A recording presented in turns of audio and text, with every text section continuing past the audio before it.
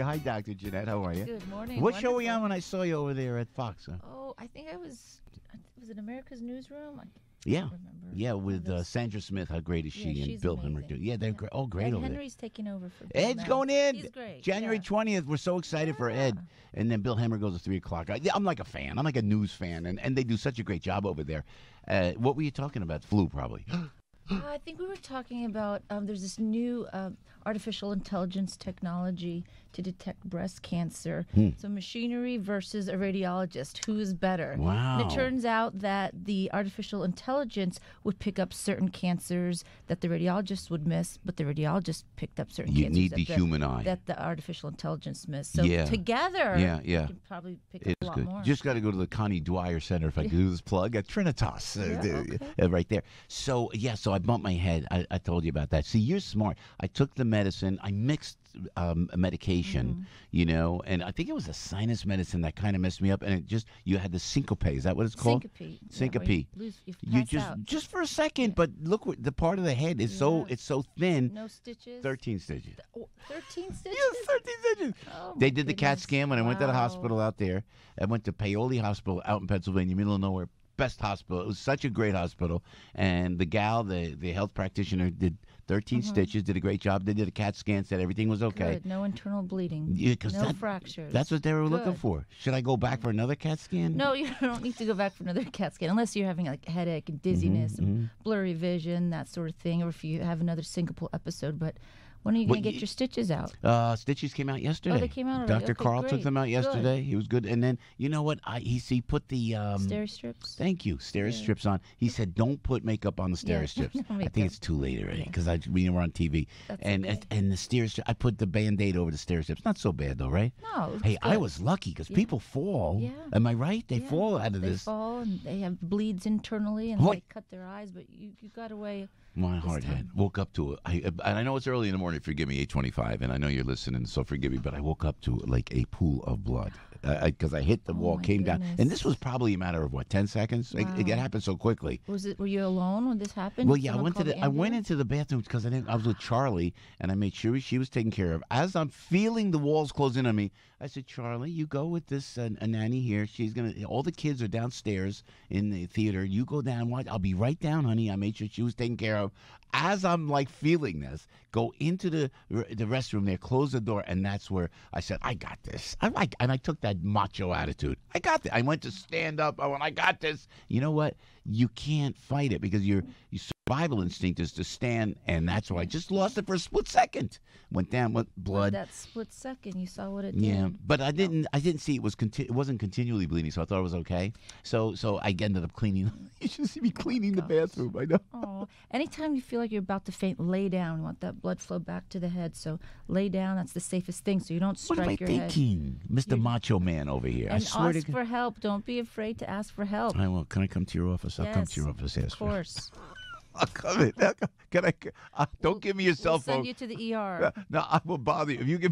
If you, I have notes for you, but I totally don't have them, and I don't care. That's okay. Because it was good to see you again. I know, Frankie. I thank you very much. Good to see you too. That you bought me maple syrup. Yes, because I know you love syrup, but this at least has less calories, know. less sugars. I That know. way I you know. will not develop diabetes. But that's not pure maple syrup. Yeah, but it does, taste But the you see, same. Frankie knows. I always have this pure maple syrup, but there's, and my doctor said, Dr. Carl says, he goes, Joe, I was listening to the show, lay off the maple syrup, he said, right? So 53 grams of carbs.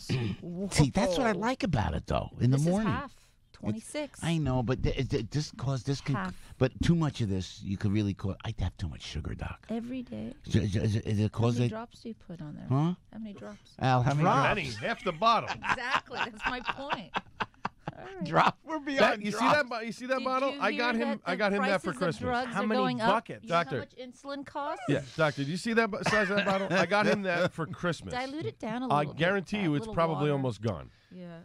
What? This one here? Yeah. Yeah, it is. Yeah, almost yeah, almost gone. So, Dr. Nesheiwat, First of all, so where can we find you, by the way? I mean, do you want to plug where you are at CityMD? Well, You moved up from Maryland all there. over the we're all over the city, so you'll see us on every street corner. You're so much. You We have one here at Fidei, And not too far. one around the corner from me in Staten Island as well. Yeah. Wait, is there one close here to the station? Yeah, you can walk to it. Which one are 5 you minutes. at? That's the one we want to go I to. rotate throughout different Are ones you in throughout the demand? city. You must. I have a feeling all the others are like not. variety. Dr. Janette's got a long line. There's no one there, huh? You can pop into any of them. We have great doctors and PAs that work at all of them. So Yeah. they'll take good care of you.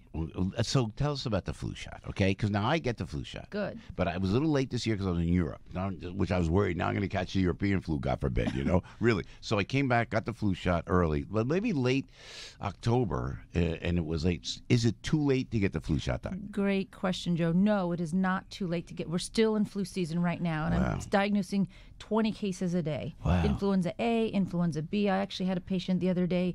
He had influenza A, and he had a syncopal episode. Oh, So for some people, it can be really serious. It can be life-threatening. But for others, you might just have a fever, a headache, body aches, chills, Yeah. run down, Yeah. sore throat. Yeah. But if you get the flu shot, that can help protect you against the flu. And even if you still catch the flu, your symptoms may not be as severe as they would be if you didn't have it. So The guy had influenza A. What's the difference Yeah. between A and B? there's just different strains. There's A, Woo! there's B. Those are the ones that we see most commonly. Yeah. I'm seeing a lot of influenza B in the younger children as well.